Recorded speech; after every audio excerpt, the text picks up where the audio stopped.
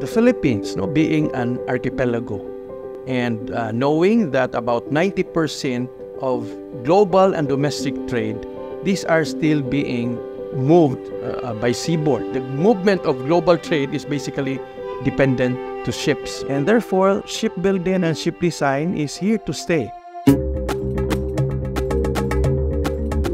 Tsuneishi, we have been here in the past 32 years for TTSP, Tsuneishi Technical Services Philippines. While TTSP is doing the detail and production designs, we really require and we need the various applications of engineering discipline. Aside from the technical skills that we can actually develop here internally, we are into a soft skills training because we believe work attitudes is a very important fundamentals of our sustainability. It's more on enhancing the skill sets, both the technical, the hard skills, and the soft skills. We can hire good talents in Philippines.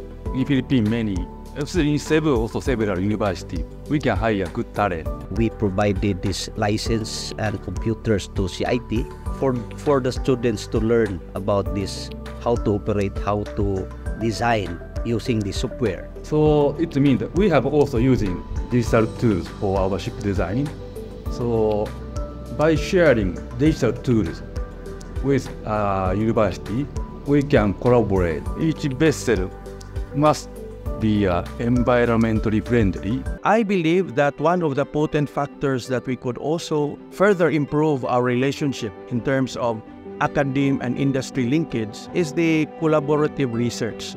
Ship design is not being taught in college, so through partnerships like curriculum development, like offering elective subjects, can give the students this awareness about ship design. And knowing that shipbuilding or shipping operations are here to stay, then ship design has to also support these related industries. We look forward to a very promising future in our operations from ship design to shipbuilding.